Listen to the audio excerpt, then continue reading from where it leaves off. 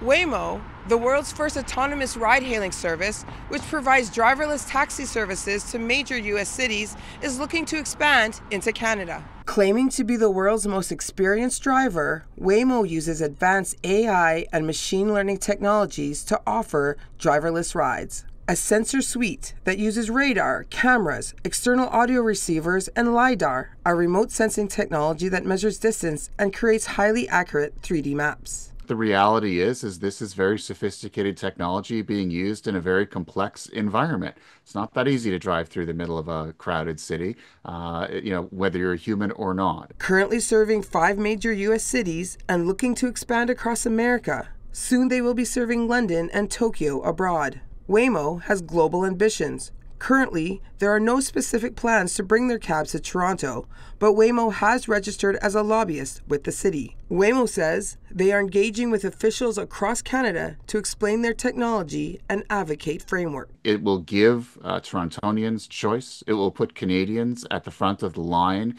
in terms of developing this technology. We will have a say in how this technology works, what the limits are, what the rules need to be. Canada has unique driving challenges. Waymo's will have to develop its drivers to navigate through Canadian winters. And we can expect some viral videos in our future of these cars struggling on an icy street, struggling to make it through a particularly vicious storm, dealing with temperature and snow and ice related challenges. Until the robotics can catch up and navigate Canadian road conditions like ice, cab or ride shares will still be human drivers only.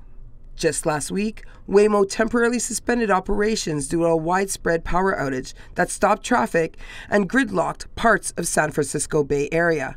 They have since resumed service. I think we have a long way to go until the autonomous technology that we see in vehicles like Waymo's is fully developed. But the reality is we're going to have to get it on the streets and we're going to have to test it.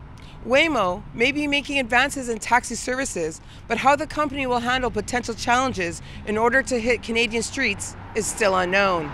For City News, I'm Beverly Andrews in Toronto.